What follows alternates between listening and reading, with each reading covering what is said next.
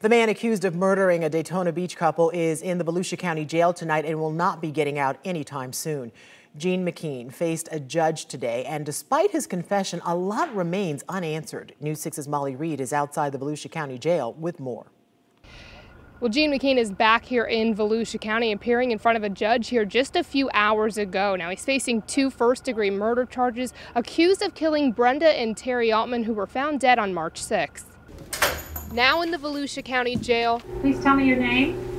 Gene McKean. The 32-year-old was transferred back to Volusia just yesterday from Orlando. You have been charged with first-degree murder and first-degree murder. Investigators say McKean randomly attacked the Altmans on Wild Olive Avenue while they were riding their bicycles home from Bike Week festivities on March 6th.